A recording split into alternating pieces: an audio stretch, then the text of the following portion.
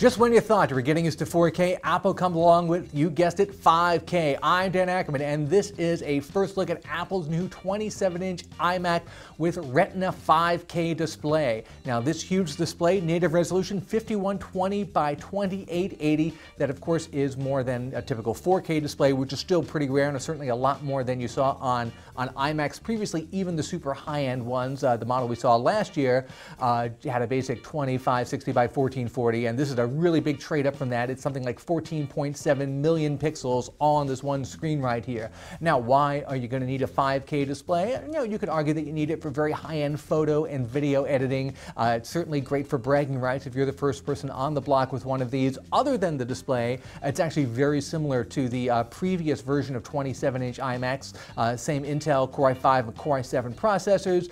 The graphics have actually been changed. Instead of NVIDIA, they switched over to AMD R9 graphics.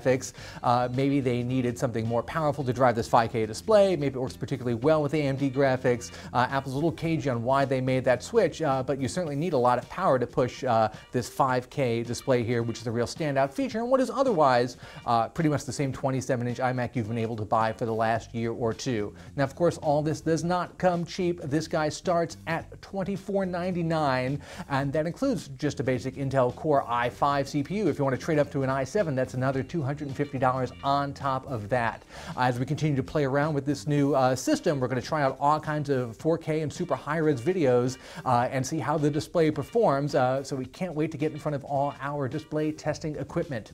I'm Dan Ackerman, and that is Apple's new 27-inch iMac with 5K Retina display.